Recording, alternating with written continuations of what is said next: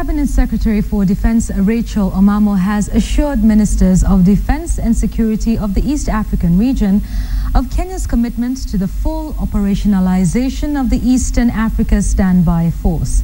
Omamo said the force would play an important role in ensuring peace and stability when deployed to areas experiencing political and social upheavals, including threats by terrorists. And as our senior reporter Patrick Amimo reports, the government today donated 86 million shillings to the African Peace Fund for the strengthening of the African Standby Force.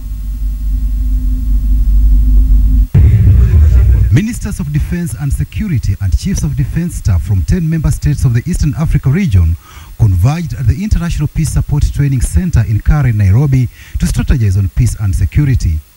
Countries in the region have over the years experienced political and social instability that has often resulted in death, destruction of property, and disruption of peaceful coexistence.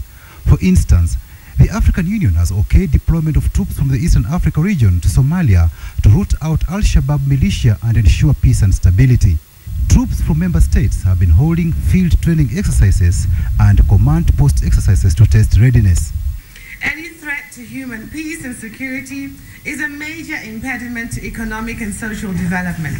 Recent challenges to peace in South Sudan and the threat to security posed by terrorist groups such as Al-Shabaab attest to this. At State House, Nairobi, President Uhuru Kenyatta donated 86 million shillings to the Africa Peace Fund for the strengthening of the African Standby Force. Participants here are keen to ensure African states develop military capacity of dealing with conflicts internally and stop over-reliance on foreign interventions. Africa cannot wait for 2015 without taking military action in event of crisis.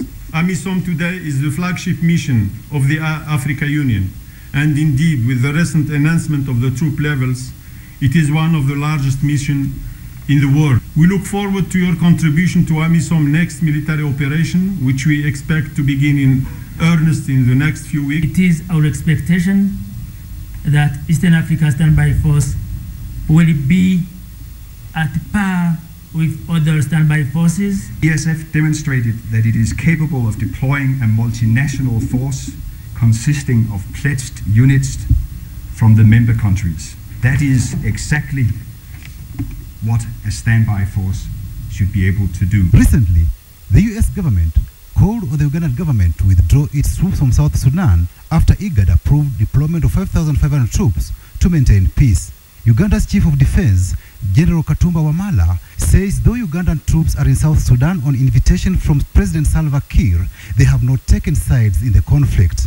Why should the island of peace, which has been created now, where we see Juba coming back in shape, where we see even the government getting back to function, why should that island of peace give somebody sleepless nights in a capital far away miles from Juba? Why don't they take the opinion and ask the South Sudanese themselves what they see and what they want? The Eastern Africa Standby Force is expected to be operational by mid-next year. It is a homegrown strategy to monitor, prevent, and resolve conflicts in the region. Patrick Amimo, KTN, Nairobi.